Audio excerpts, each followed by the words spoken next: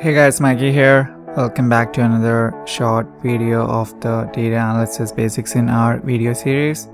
So today we'll be looking at how to find the names of rows and columns in an R data frame. So let's first create a simple data frame like this here.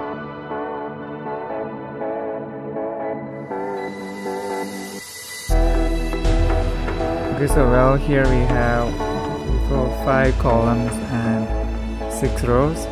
So now we will try to determine the names of each of the columns and rows. So here in this case it's kind of okay since we have only very few rows and columns, but when we have really large data set we might want to just check out the names of the rows and see whether the ones we need are really there. So for finding the names of the columns we can just use the names function. Another option for this is the call names function. So both gives the same result. For rows we can use a row dot names function.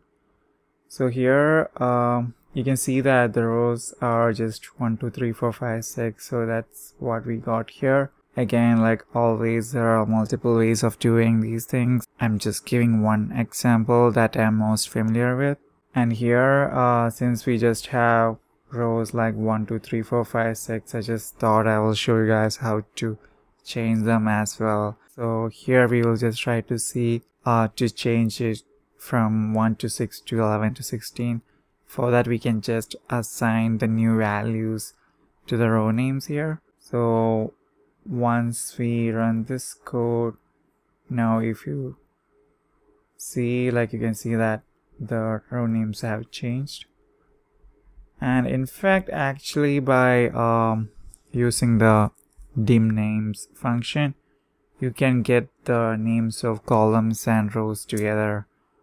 So if you just run this, here you can get the names of the rows as well as the names of the columns. So that's all for now. Thanks for watching guys. I'll see you in the next video. Ciao.